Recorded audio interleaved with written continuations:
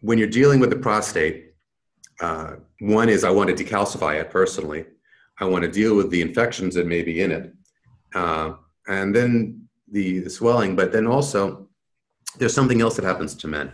And that is, as we age, our levels of aromatase and 5-alpha reductase go up, and we start turning estrogen into DHT, which is hair loss, and estrogen. We actually become feminized. So if it weren't enough that we have a feminizing culture and that we have gender-bending chemicals, xenoestrogens in the food and water supply, by the time a man is 50, he's often making more estrogen than testosterone.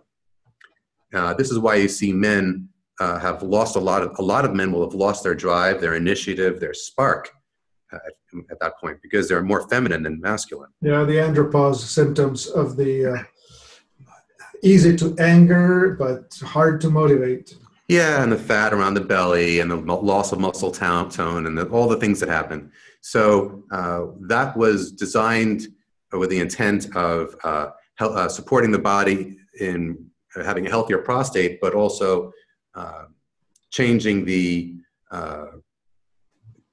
getting back to the healthy testosterone-estrogen ratio.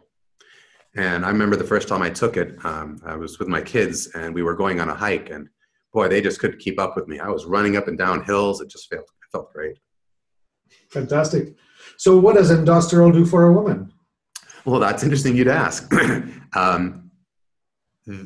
What's not often recognized is a lot of the plants, a lot of the herbs that are helpful for the male reproductive system are great for the female reproductive system. It brings blood to the same area. I've heard from some clients that they had easier time with menstruation and that they've had an easier, what shall I call it, more motivation toward libido, I don't know, just more interested in intimacy. Because it's bringing blood back into that area and normalizing hormones, yeah. Right, that.